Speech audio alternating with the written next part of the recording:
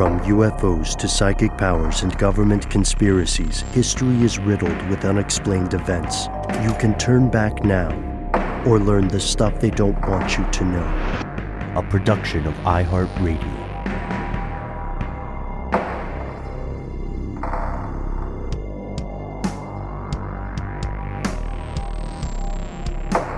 Hello, welcome back to the show. My name is Matt. My name is Noel. They call me Ben. We're joined as always with our super producer, Paul, Mission Control Deck, and most importantly, you are here, and that makes this the stuff they don't want you to know. We've got to give a big shout out to a good friend of ours, super producer, the heartbreaker of Knoxville, Dylan Fagan, for coming through in the clutch. All three of us went through some Shyamalans to get to this recording today. Companies Started by Cults Part 2. You know, a while back, guys, we explored Falun Gong, because I think we all wanted to go to the Shenyang Festival for a while. Or Sure. I certainly did. It's apparently a delightful show. It is a delightful show, I hear.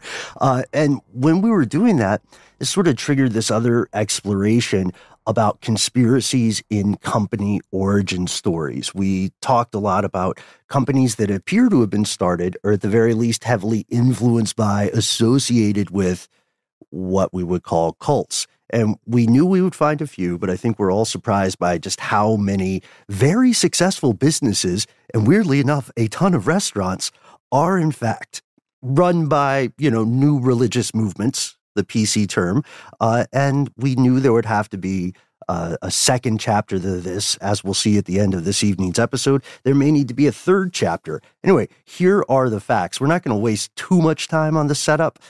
Check out part 1, because we've got a lot of crazy stuff to get to. But, you never know who really owns something, right? Unless you dig into it. Can you own a song? Can you own the wind? Can you paint with all the colors of the wind? It's possible if you want to ask Disney. They own a lot of stuff, as it turns out. But in a lot of situations, it is, to your point, Ben, difficult to trace exactly where an organization begins, perhaps, who the parent company truly is. And it is true that a lot of companies are owned by some pretty bizarre groups, entities, organizations. The most immediate examples of this that we can think of are in the world of corporations, where single massive entities own an entire sector, of the economy, perhaps. Great example, Luxottica Brands. Shout out. For all intents and purposes, a monopoly on overpriced sunglasses.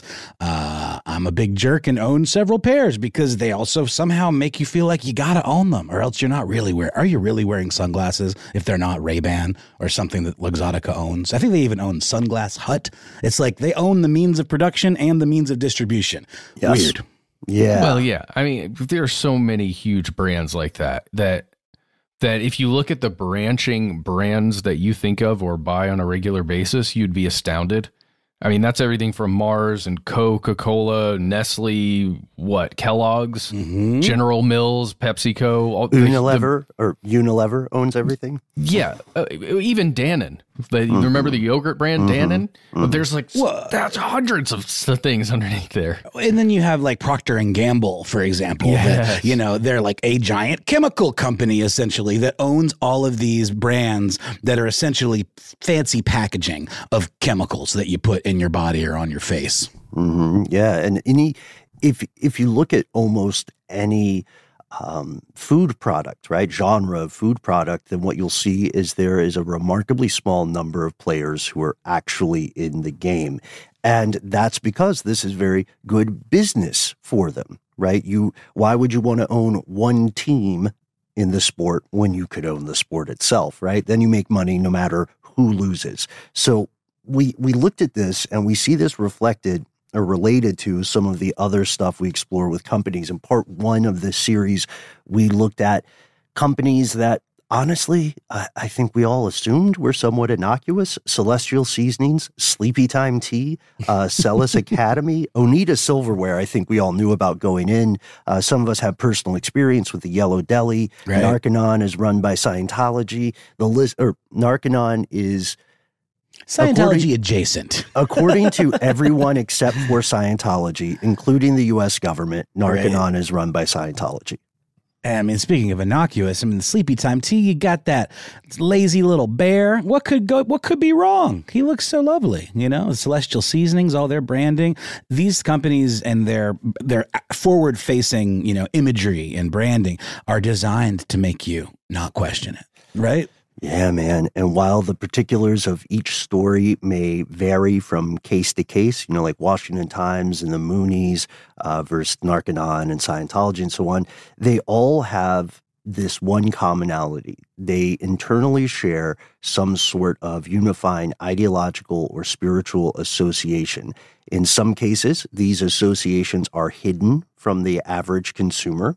And in some other cases, they are openly presented to the consumer in the interest of proselytization. We can maybe gather some new recruits. When you walk in to get a sandwich from Chick-fil-A, this might be your road to Damascus moment, Yeah, I mean, even like In-N-Out Burger and Cookout, for example, as two like kind of, regional burger chains, they have scripture printed kind of in fine print on some of their cups and paper kind of wares. Well, and then others, like one we're going to talk about today. I happened to go to a store that sold some vegan food, and I was excited about eating that vegan food. And I walked in, made my order, then kind of looked around near the front and just saw, those are different magazines than I've ever seen. Did they have the TV channel? I did not see a TV channel on in the place we're going to talk about. We're going to play a clip of it. Yeah. And then we've got and look, it's weird that there are a lot of restaurants doing this, but also to be very clear, a lot of restaurants that just reflect the owner's spiritual beliefs, that doesn't make them sinister at all. I live up the street from a place called Soul Vegetarian. I go there pretty frequently because their food slaps. You guys, I went to this pumpkin patch the other day called Bert's Pumpkin Farm or whatever the heck it's called in North Georgia. And I went on my first hayride. And through at a certain point on this hayride, you pass these like creepy animatronic pumpkins that like give you a little lesson in the Lord. Like Tribulation very Trail. Subversively, or rather, in a subdued kind of comedic fashion. But you're almost like double take, like, wait a minute, they're trying to indoctrinate me a little bit, or at the very least, slip that message on in. I love that mention, Ben. The hell houses are strong right now. Oh man, we should go. I loved those, that little slice of suburbia. Maybe we can go to one. Yeah. See, let's find one with a really big, weird budget. Like the guys who get the car just to burn it. There was one in my hometown where they had like a wrecked car outside of the church, and it was like featured in it where I guess somebody drunk drove and, killed all their friends. And then the devil came and took them. Right. Yeah. And then, oh man, the only thing is at the end, they make you stop and listen to the moral of the story. Oh yeah. Right. So we always snuck off in the woods and did mischievous things. But the point of this that we're making is that this is a very common thing. And when you look at the idea of companies, quote unquote, owned by cults, what we have to realize is that a cultic organization never calls itself a cult. Like, for instance, Delta, which is a huge airline here in the U.S. Well, it's a global airline, but it's based in Atlanta. Delta jokes about being called a cult because they have a very strong internal corporate culture, but they're not isolating people from their friends and family. They're not forcing people to buy stuff, or give away all their worldly possessions. That's the big one. Can I just double back real quick and make sure it's clear that I was not implying that Christianity is a cult per se. I was just saying that there are ways that are analogous to the ways that these kind of messages can be slipped in through innocuous means, like a pumpkin ride or, a haunted house.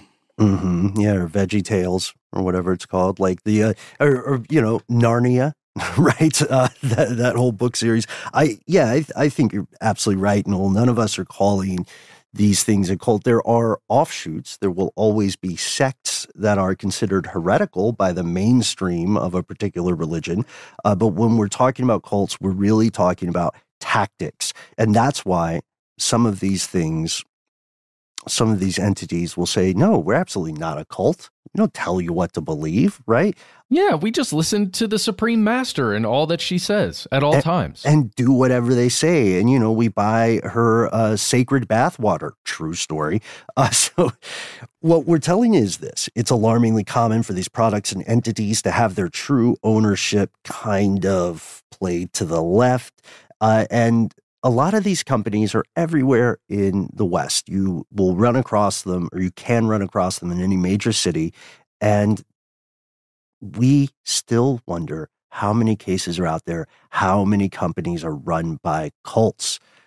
Here's where it gets crazy. Well, it turns out there are a lot of cases out there. There are a ton, not a literal ton, a figurative ton, much bigger than a real literal ton.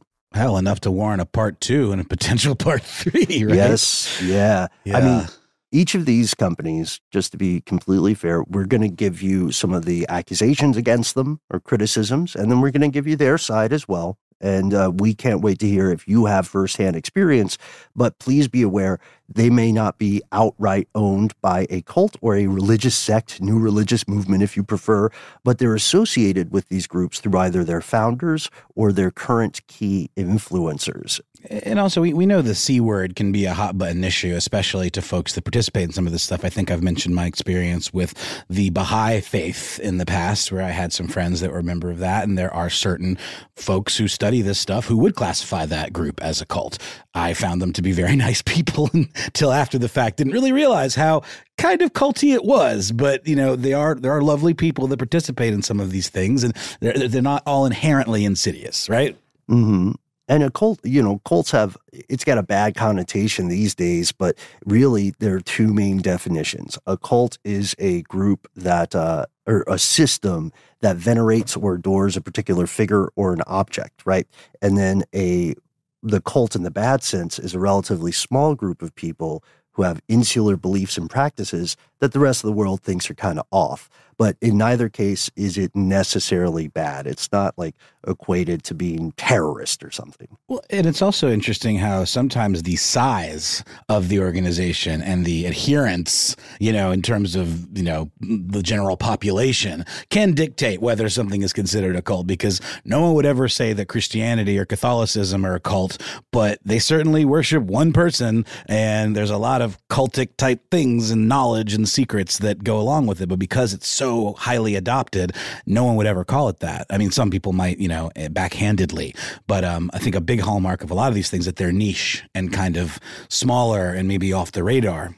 If there was one person, if there was just like one guy who practiced Buddhism, people would say he is weird. He's very chill.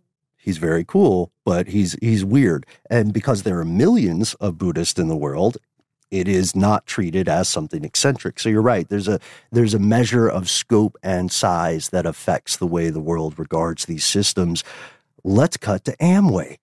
Here we go. I was thinking about this. We did an episode on MLMs, right? Multi-level marketing. We had to. Yeah. And didn't we talk about Amway in that a little bit, just like the origins of it? We would have had this? to, for sure. Yeah, because it's the biggest in the game. And the critics of Amway call it the worst of all multi-level marketing organizations. It's a form of direct selling where the idea is that everybody who works for the thing is not really an employee. You are kind of like a contractor. You don't get a salary. You don't get a wage. And when MLMs go bad, when direct selling goes wrong, what happens is the emphasis becomes not on selling these products, but on recruiting people to sell stuff for you. And that's where you get into all the tricky stuff of like distributors and downline and upline. And that nomenclature can sound, kind of culty. Well, it's definitely proprietary to that thing, right? Not necessarily that specific MLM, but to MLMs in particular, right? It's using terminology that makes it, when you've got somebody else who's also a part of that group, is super insular. Yeah, like reading internal conversations between people in Scientology, right? Or internal conversations, honestly, in branches of government. Lots of acronyms. The acronyms get this, or our emails sometimes, man. You know, I was gonna say, yeah, like the radio/podcast business, right? All the terminology. Other people would just be like, "What are you talking about?" I almost apologized to you guys because we were running pretty quickly for the past few weeks, and I realized I had shot off some email where it was like, or a message, I can't remember what it was, but it was like 1 or 2 lines. And if you read it, it would sound like a weird code or a bunch of typos. Like, hey, are we okay with EOD on stdwytk native ad read copy? It's a 60-second. Did we change that CTA or is it A-OK? Oh, sorry. There we go. Drop the beat. So, so you're right. That's a very important point. This is a common thing. Amway, quick background, Amway is short for American Way Association, founded in 1959 by 2 grade school friends, Jay Van Andel and Richard DeVos. And just like Google and Alphabet, Amway eventually created a parent company called Alticor to run all of its stuff. You know, and I wasn't sure, but I did just do a little Googling myself and confirm that Richard DeVos is the father of Richard Marvin DeVos Jr., who is the husband of Betsy DeVos, who was the kind of weird Secretary of Education under Trump, who seemed to have no real experience and did some kind of wacky stuff. Trying to destroy the American education system. Yeah, more or less. You said it.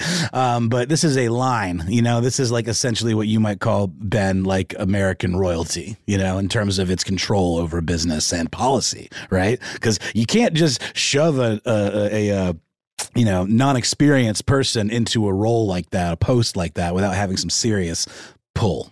Yeah, dude. And this corporation does have a lot of pull. Its sales topped $8.9 billion in 2019 alone, like the total for Alticor. Yeah, right. And they sell health and beauty and home products. Isn't it tied to charity though in some way, or is it like the American Way Association? I mean, isn't that meant to like help people? Yeah, if you go to their website, you'll see a lot of stuff about like the American spirit and working hard. Yeah, kind of like the Hoover Dam video. Exactly. It's a little Hooverish.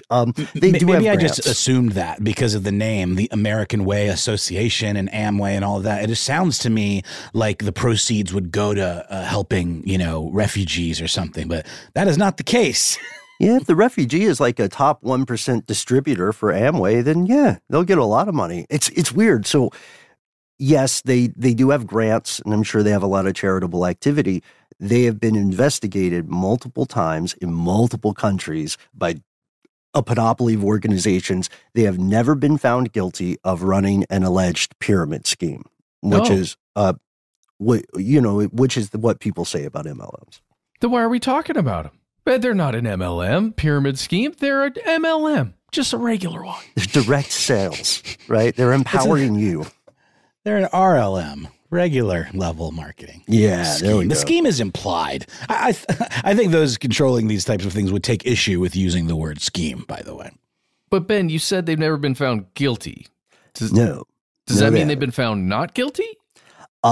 They have been found guilty of some things, but not specifically being a pyramid scheme. And they have paid tens of millions of dollars repeatedly in out-of-court settlements to quash something. So, accused but never convicted. In 1979, the Federal Trade Commission here in the States said, okay, Amway, you're not a pyramid scheme, but you are very guilty of exaggerating income claims, and you're also clearly fixing prices on products. So here's what we're going to do. Of course, no one gets in trouble because you're a corporation, but we want you to stop airing misleading commercials and advertisements and things like that, because you're making people who may be in desperate times, you're making them believe that they can instantly become millionaires, when the truth is that the majority of people in your organization end up losing money over time. And doesn't this kind of smack of prosperity theology a it little is bit? very much prosperity theology. Okay. Yes, you nailed it. But it's like really masquerading as something else because it doesn't come off as inherently religious like the 700 Club or whatever, or like, you know, a lot of these folks that have these infomercials selling buckets of, you know, doomsday prep goods. But still, if you dig deep enough, which is our whole point here, I think, you know, from the intro, you'll find that it very much employs sort of, I don't know, like Jesus cult kind of tactics, I guess, right? Oh, yeah. It's going to get really weird in a second. So, okay, if you're a typical member of Amway, they will call you an IBO, independent business owner, right? Because you will have the power. We are empowering you. There's a book called Amway, The Cult of Free Enterprise, which you can read online for free. It looks a little bit hokey, I'm going to be honest, but it was a different time. And the author, Stephen Butterfield, has a lot of information about how, in his perspective, Amway as an organization, these different groups of distributors, they use cult-like tactics to attract members and retain control over them. So there's intense you can click by all like the classic slow jazz of how to make a working cult. There's paranoia toward anyone critical of the organization, internal or external. Matt, you pointed out the specificity of jargon and nomenclature to make it increasingly its own language. To your point, Noel, a lot of the meetings and seminars, apparently, per this guy and other critics, they look more like religious revival meetings. And then, even though most people appear to lose money, this idea of this aspirational idea is enough to keep them leveraged and going into the organization. Like you'll read stories where they have to sell a certain number of things per month, and to not be a pyramid scheme, they can't just buy their own stuff. They have to sell it to, like, some percentage of it has to be sold to an actual customer who's not them. And they get so desperate that they will, this is true, they will order stuff to like a neighbor's address to make it look like that neighbor bought it. And then they'll just sneak over and take it before, you know, the Joneses find out. Are they worried about like getting, you know, being on the hook for product, or is it literally just about being terrified of losing their membership in this, what they consider prestigious organization that they feel very strongly about?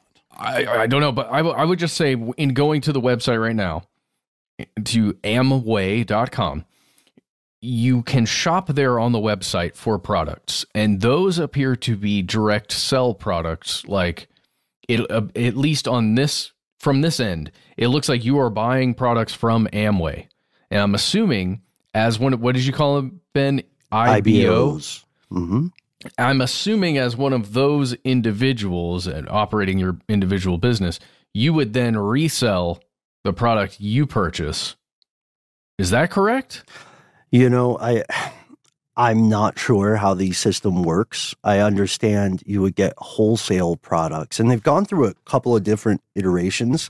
They had something that Kickster or something that came out to focus entirely on online sales instead of in-person sales, but it's the same thing. So there have been some evolutions or different iterations. It is interesting too, because they have all these like exclusive brands, you know, like Nutrilite for, you know, plant-based supplements, Artistry for skincare and makeup, XS for energy drinks and shakes, and then like a home kind of cleaning products, and safer and gentler for all, you know? Yeah.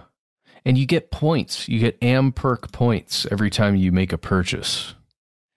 It's interesting stuff, guys. Yeah. And you can find statements from a lot of the criticism comes from disgruntled former associates of Amway, right? And different government organizations. So there was one Redditor, and you can find this statement online, who alleged that at its core, Amway is, in their mind, a prosperity Jesus cult. Well, they say once you're in, the patina of fake professionalism sort of goes away, and you're taught a kind of non-denominational spirituality, sort of what was that thing Oprah Winfrey really loved, like manifesting The Secret. You're taught The Secret. Mm-hmm. Yeah. Like words and thoughts have power. You can speak your dreams into existence if you, quote, have enough faith. If you don't succeed, if something doesn't work out, up to and including like a unpredictable medical condition, then it's kind of on you because you didn't have enough faith. You spoke negative things into existence. And then there's one thing that really stood out. This person says, I remember stories where they would literally tell doctors to keep their mouth shut if the doctor found a terminal illness and not say anything. I think they would still take medicine and so on, but they would literally tell the doctor not to speak the words as if the doctor's words had magical powers that could cause the illness to take a foothold. So that's crazy. That's just scratching the surface. That's just one example. There are more examples of companies that are alleged to have these controversial tactics at the core of their being. We're going to pause, take a word from our sponsor. Who knows who it will be? And then we'll be back with another example that's a little more true crime, actually.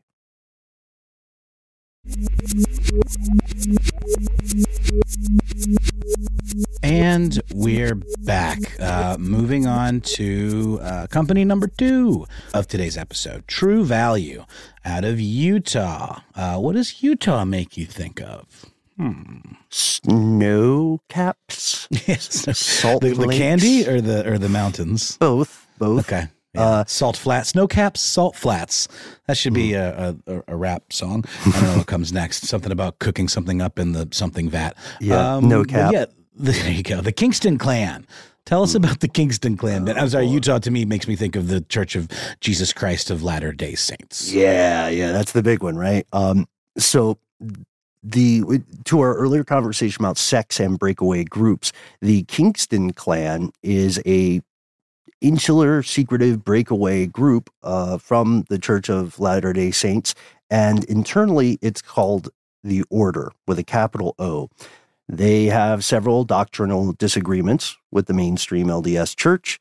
They're very tight-knit. They are a polygamous community. They have been practicing for decades and decades arranged marriages, often between underage girls and sometimes much older men. And not infrequently, these folks are related to each other. I don't know to what degree it's more like a cousin thing than I think a sibling thing. And there are, again, not to beat a dead horse here, but there are lots of good, lovely, law-abiding folks that practice this faith and do not do any of those things. And in fact, look at those behaviors as a black mark on their faith. You know, if you've ever seen the show Big Love on HBO, it kind of shows those two sides, and it's a very interesting world. So, I mean, I'm sure we have listeners that maybe grew up in the church and have thoughts about this. I just want to make sure we're being real clear that this is not everybody that's involved with LDS. 100%. Is it called True Value? True Value is one of the stores they own. And you would never know this because the Kingston Clan owns a ton of different businesses. True Value is like a franchise hardware store thing. They're based up north. They don't. The Kingston Clan doesn't own the entirety of True Value, but that was sort of how I began to find out about them. They also own. Oh, we'll get to what they own in a second. Let's talk more about their fundamentalist beliefs. Gotcha. Sorry, I was really confused because in my head, I saw a bunch of products called True Value, but it was actually just the Walmart brand Great Value, I think, products. Sorry about that. Yeah. Oh, no. Well, I mean, are the Waltons at this level? Are they engaging in cult-like activity? Unclear. We can neither confirm nor deny. I don't think so. Walmart can move in and just break a town. Everybody in the United States has seen that happen or knows about it. So anyway, if you look at members of the Kingston Clan, you'll see that they don't appear anachronistic. They don't really stick out. They wear modern clothing. Female members of the order are encouraged to get new last names for themselves and their progeny to downplay that existence of plural marriage, which is just another word for polygamy. And wives in the order are also expected to work and pay their own bills. So it sounds a little bit feminist in that regard. But then you learn that this group, the Kingston Clan, preaches women are the property of their husbands and fathers. You got to follow the dude's order in every area of your life, including when you get married, whom you marry, when you get pregnant, whether or not you can go to school. And these are, typical and very dangerous fundamental beliefs. This is a lot of the stuff that's depicted in Big Love in terms of the compounds kind of out in the, the farther reaches of the country, I guess, parts of Utah, not within the cities, where they kind of have a law unto themselves. And there's a prophet in the show named Roman who's sort of like the head of this. And it is, they go out of their, they don't make any bones about it. It's depicted as a cult and him as a cult leader. Mm-hmm. And with all that stuff, which is important, which can be heartbreaking and, of course, dangerous, sometimes fatal, with all that stuff put to one side, there's another thing that the Kingston clan does. They're they were very, very good at business, and they have a unique banking arrangement or system within the community. Maybe we talk a little bit about the Kingston Bank. It's weird. I don't know how you could ever convince me to do this. I don't know that you could. Maybe. But each member, when you are working, you have an income, your money doesn't go into Bank of America or Wells Fargo or one of these places. Your money goes into the organization's bank. The organization's bank that is controlled by what? The high few in charge? Mm-hmm. So Yeah. when you say the organization's bank, we're not saying the giant bank that they bank with. We're saying a bank founded and operated by the organization, right? The Kingston Bank, yeah. You have to give all your money to the bank if you're in the community. And if you want to withdraw money, then you have to go to the bank and imagine walking up to the teller at whatever, your bank may be or your credit union and saying, "Hi, I'd like to withdraw, $500, and then having the teller just sort of cross their arms and go, "All right, why?" What are you going to do with it? Or basically asking you for a pitch document. Well, what's your pitch? Why do you want that money? What are you going to use it for? Exactly. And if it's consensual and it's above board, that arrangement is totally legal. The problem is, what's consent? It's like when Britney Spears was under that protectorship or conservatorship or whatever and had to justify any expense that she, wanted to go to Starbucks or take the kids out or something. She had to explain it. Well, I think about a co-op or a trust of some sort, where we've got several of those in Atlanta, like land trusts, land co-ops and those kinds of things where everybody puts in, right? Those are And largely then- good, though, right? They Yeah. give first-time homeowners the ability to buy a house, and there's positive things about them. But I see what you're saying. And then if you've got ideas to use some of those funds, you get together and you pitch an idea of why you're going to use it. To me, I don't know. Maybe it is the same as that. Maybe it just feels different to me. Because we're on the outside, I guess the question becomes one of consent. Are these people coerced into participating in this system, or do they think that that the leaders have their best interest at heart and they're happy to participate in this system? And also the question of boundaries. So I know a lot of people in co-ops, right? Their relationship with the co-op is quite well defined. The difference I would posit here, Matt, is that in most co-ops, the kind that we're thinking about, like the hippie grocery store or whatever, shout out to Seven Onda in Little 5 Points, that's a co-op, and they're not telling people, they're not arranging marriages, right? They're not forcing child labor. They're saying, is this the best place for us to get avocados from? You know what I mean? And They're sourcing things. They vote on that. Yeah. Where they source things from? Do they feel like these are organizations that uphold their values? Stuff like that, right? And nobody knows how much money the Kingston Bank actually has. It's Nobody? difficult. Well, I'm sure there are 8 dudes who know. But this is not something that is, publicly available in any way, shape, or form. I did not know that. That's very interesting. How are they allowed to exist without reporting to the IRS and without with this much money passing through there? Okay. Yeah, they found out. The FBI cool. found out. Yeah. Takes a minute sometimes. In 2016, the FBI raided multiple businesses owned by the Kingston Group during an investigation into allegations of tax fraud, high-level tax fraud. It all orbits around this energy company that they controlled. And various reports that you could find publicly or in various public statements said altogether the Kingston clan, the order, has about $150 to $170 million. However, if you got insiders to speak, and you can find some speaking anonymously, they would say that figure is laughably low because the order's empire spans 6 different states. They have all sorts of seemingly unrelated businesses with very innocuous names, and we know what's up with innocuous names: Standard Restaurant Equipment Co., Fidelity Funding Corps, Fountain of Youth Health and Athletic Club, East Side Market. They got a coin machine distributor, digital systems, family stores, True Value. They also have a mine that for a while was making $1 million a month. They have a casino and tons of farms. And then the thing that got them in trouble was the Washakie Renewable Energy Company, or the WRE Group, because what they were doing is getting grants and government money for a biofuel project or subsidy. And they were cleaning up because they didn't spend any money actually making biofuel. What were they making? They were making 9 and 10-year-old children show up at the office and help forge documents like bills of lading and invoicing. They're super big on child labor. I thought that was the Montessori school. Yeah. The Montessori school hand tasks. Yeah. They have the little red schoolhouse Montessori. Yeah. My kid did Montessori for a while. It was weird, but it seemed really cool at the time. But then it was like, this is too much. So the Kingston Group has created this business empire without clear connections to them by design. They kind of want to stay out of the spotlight. They want to pursue their own belief system. And they were pretty good at it. You could walk through Salt Lake City and never know just how many things they actually own. They can be traced back to them.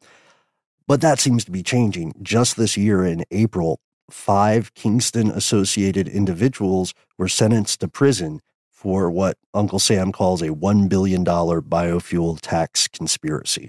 So some of them did actually go to jail. It's pretty rare in these types of corporate cases. It's usually there's a fall person or, somebody further down the line that gets sent to jail, or it's just a fine that is sort of laughable. So that, I guess that's good. Mm-hmm. Yeah. But that it's troubling too, because you can read statements of people who have escaped the cult, or the order, some of whom escaped because women are treated like things in the organization, some of whom were booted out forcibly because of their sexual orientation. And there's some great work on Vice about this. You can read any number of stories from an outfit called the Cult Education Institute that talks about a lot of this. Just gird yourself and be ready, because some of it is quite disturbing stuff, especially when you get into the alleged and proven sexual crimes of some of the leadership of the sect. And they're still doing business. They're still making money, hand over fist. I propose we go to a ad break. And we were thinking about this, guys. We wanted to end on something that was not as horrible, ostensibly, as, a religious sect of child abusers, which is what the Kingston Clan is. We're going to go to something that has a creepy name, in my opinion, but it's, according to some people, it's pretty nice. We'll pause for a word from our sponsor, and then we'll enter The Loving Hut.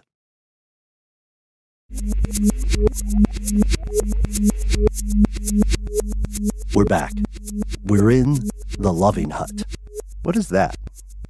You're in The Loving Hut, Matt. Tell us about it. I think I went to the same one. It's honestly a purveyor of delicious vegan food. It was awesome. I really, really enjoyed it when I went there. What'd you get? I didn't really understand any of the stuff going on around it, but look, this is my experience, guys. I walked in, look at the menu, order some food, walk outside. When I walk back in, notice the magazines, take my food, hang out with the magazines a little bit longer, and then realize, oh, there's something going on here. There's somebody they keep referring to as Supreme Master. There's a quote on their website from him, and it's just attributed to SMCH. I'm guessing SM stands for Supreme Master, but and also the quote sounds nice. We have to be compassionate again. We have to look into our heart to live the noble way that heaven, all caps, or not all caps, first letter caps, intended us to live. Matt, I think you missed Ben's question. What was your order? That's what everyone wants to know. Oh, man. I don't know that I could tell you. It was probably something with soy. I'm sure soy was involved. Like it was probably tofu and soy something. Cool. Yeah, I don't want to out us, but I think Noel and I both pulled up the menu. No, definitely. We're reading it. Yeah, check out the Singapore noodles. But yeah, Loving Hut. It's a chain of vegan restaurants all across the planet. I think for a while it's been the fastest growing vegan franchise in the world.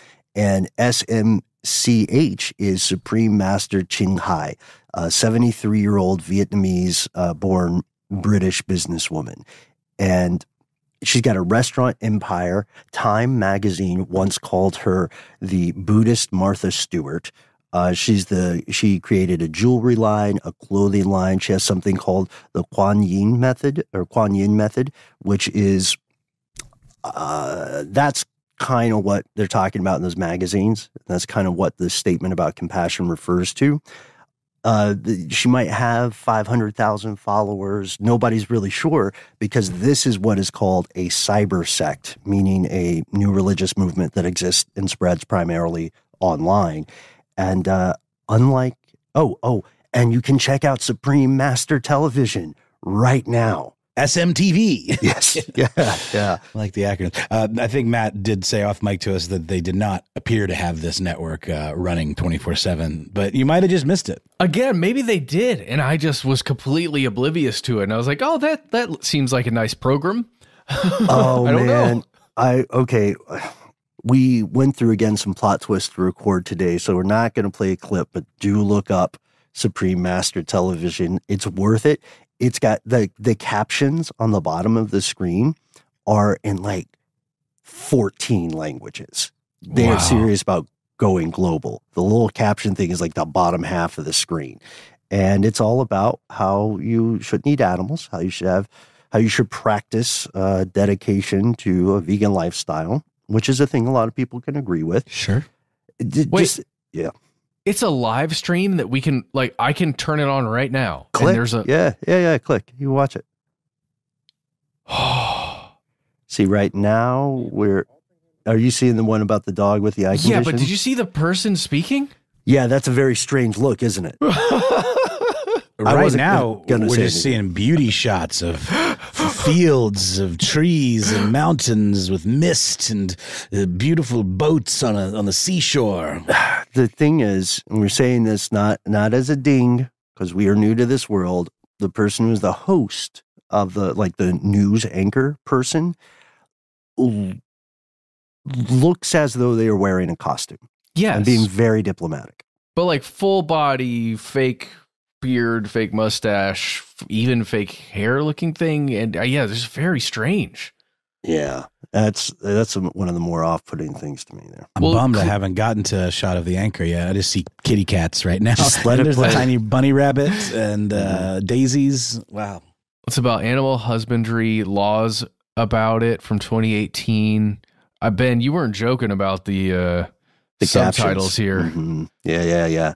Good language tool, right? And if you're asking yourself how could you possibly fit all of that in one screen, is because they're popping it up like 3 words at a time, and there's like 10 different translations. They're just zooming past. Let's read some of this really quickly. Be vegan, make peace. So be it. They've got other really weird things that they get into with this. I feel like, are we seeing the same thing, guys? This is an honest kid. We might not be. An honest kid. Yeah, it's like a little cartoon right now. That was a joke of the day. Mm-hmm. Yeah. Okay. I might be a little behind, but yeah. So it's continual. You can always check it out if you're interested. And look, you can say maybe Ching Hai seems like a cult leader, but also seems less outright dangerous than some other cult leaders. The emphasis on veganism, kindness, sustainability, so on. Those are all cool aspirational things. And every Loving Hut has a lot of agency. So like if the next time we're on the road, if we go to a Loving Hut in California, it's going to be completely different from the Loving Hut in Sandy Springs, which is a suburb a little bit north of Atlanta here. And that's because the franchises, as long as they follow the rules about veganism, and as long as they are down with talking about the Supreme Master, they can put whatever they want on the menu. It's just like, how do you vibe? What do you feel like cooking? That's cool. Kind of similar to the Yellow Deli. Didn't they have there some of those were different as long as they sort of like adhered to the main tenets of the whole, philosophy? Mm-hmm. Yeah, I think you're right. And that's, in neither case is that typical cult stuff. Also, in Ching Hai's defense, she hasn't been implicated in like mass suicides or sexual abuse or kidnapping people and holding them hostage, all the other cult stuff that Netflix documentaries love. But she has been banned. Her organization has been banned in China and Vietnam. And she gets a lot of scrutiny and a lot of criticism because the idea is it's very much a cult of personality. It's very centered on following her, meditating, chanting her name for 2.5 hours a day is recommended. You want to purify yourself by drinking her spiritually imbued bath water. Oh boy. Wait. Yeah. Like she takes a bath in it? I believe something like that. Yeah, it's very e-girl. Yeah. And then they also tell you do things that will help you have a better physical lifestyle. Don't eat animal flesh, avoid dairy, don't drink booze, don't do a lot of any mind-altering drugs, and then avoid something called sexual misconduct, which is kind of vague. I haven't seen anybody explain what that means. Like, does that mean, is it an anti-LGBTQ thing, or is it just like only have consensual sex? This reminds me a lot of the United House of Prayer for All People. I think we talked about that in the past. There was a chapter of it, I guess, in my hometown, and they have a really dope soul food restaurant. And that's kind of how they get outsiders to come, pass through. But then if you look in the restaurant part, there's a giant portrait of this guy named Bishop Charles Manuel Sweet Daddy Grace. And apparently he sells the water that's used to wash his feet to people in a similar fashion. That I just remember hearing that, and it was very off-putting. I think I decided not to go eat there anymore after that. But it was sure good, and forgive me if I'm getting that wrong, but this is a common thing, this idea of this is something from the leader directly. This is a substance, from the body of the leader that you can now own a piece of, And the spiritual beliefs of Ching Hai have not been without controversy by any means. There are certain potentially harmful practices that the leader has advocated before, one of which being breatharianism. We remember that one. It's the idea that if you get spiritually right and you're buttoned up, then you can cut food out of your diet. Then you can just live by breathing. Yeah, it doesn't work out for most people, just to be super clear. We're not doctors, but it doesn't work out for most people. Well, it works for a while. Anyway, well, yeah, sure. Anything works for a while. A couple days. How long is that while? Yeah. And also, there's a little bit of prosperity theology because the Supreme Master tells her followers that you shouldn't be ashamed about making money. She said specifically, people make you feel guilty about making money, ... It's none of their business. And that brings us to maybe the biggest controversies, which are all financial. She donated $640,000 to the Bill Clinton Whitewater Defense Fund when he was in trouble for that thing. And they returned it because, looks like you're taking cult money. They're already in a PR crisis. Well, that's a lot of money for a defense fund to defend against the Whitewater scandal. She was a very outspoken supporter of former President Clinton, and also when she got a lot of this money from some of her followers in New York, and they said she just asked for donations to quote help someone in need, and they didn't know who it was until it hit the news. And they're like, oh, the guy from the White House And the Taiwanese authorities have also targeted her businesses under suspicion of illegally moving money in and out of the country in some sketchy ways. She wanted to donate to UNICEF. They turned down a $100,000 donation from her in 2001 after they investigated her organization, including Loving Hut. Apparently, they've been in trouble. One of the reasons they were banned in China is because they used an electronics company as what the Chinese government is calling a front to recruit new members into this religion or this movement. But on a positive note, she doesn't ask people to cut ties with their loved ones. She doesn't ask them to hand over all their stuff. Her lectures are free. Followers are apparently allowed to leave at any time. So honestly, as cults go, not bad. I mean, there are accusations of Loving Hut franchises using unpaid or underpaid or child labor. But in comparison to the stuff we explored earlier, I don't know, man. Just one thing we can say for sure, we're all going to a Loving Hut together at some point. You're invited if you're hearing this. And yeah, and then banging menu. I mean, it really does look quite tasty. Well, and they've got free TV that never stops. Yes, that's the main feature. We can't wait to hear what you think of that TV channel. I used to have there's this series of websites or hubs I would go to where you could watch live television from around the world, and I got to tell you, it gets interesting. It's a good idea. It gets interesting, you know. But we know one thing for sure: there may be a part 3 of this series. Companies started by cults. Just like last time, we ran into more and more companies. We didn't get to them today. Places like XJet, for instance. And I thought this is a cool one. Maybe we can end on an honorable mention. I was not aware.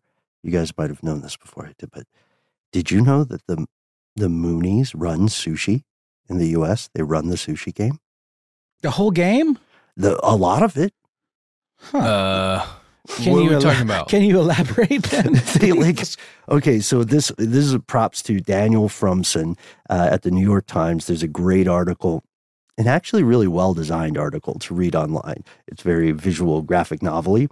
And the Moonies, Reverend Sun Myung Moon, when he came to the United States, he had already made a lot of money selling various things, and he plowed tens of millions of dollars into buying boats and processing plants because he wanted his church to get into the fish distribution business. The company is called True World Foods. And if you look at the measurements now, you'll see that True World Foods still supplies, quote, most good quality American sushi restaurants with more than 1 million kilos of fresh fish a year, and they're, wait for it, reeling in annual revenues of $500 billion. Okay.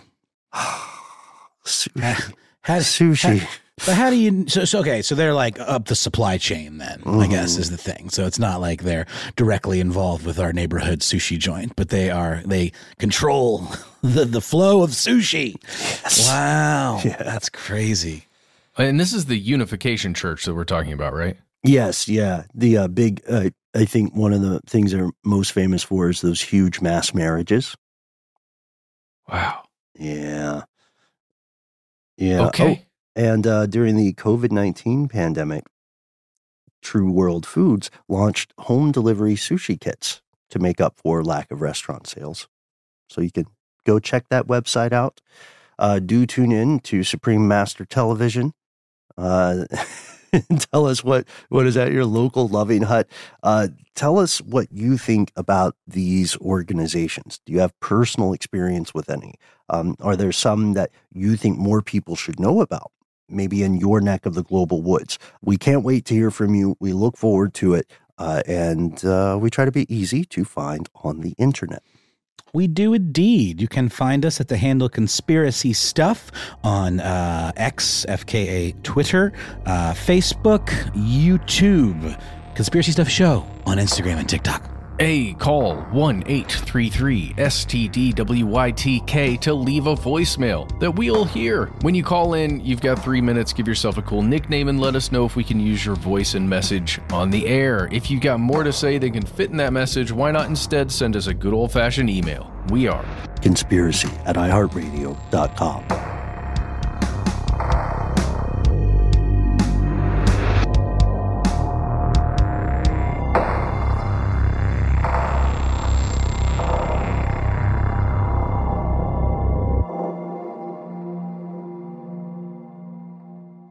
Stuff They Don't Want You to Know is a production of iHeartRadio. For more podcasts from iHeartRadio, visit the iHeartRadio app, Apple Podcasts, or wherever you listen to your favorite shows.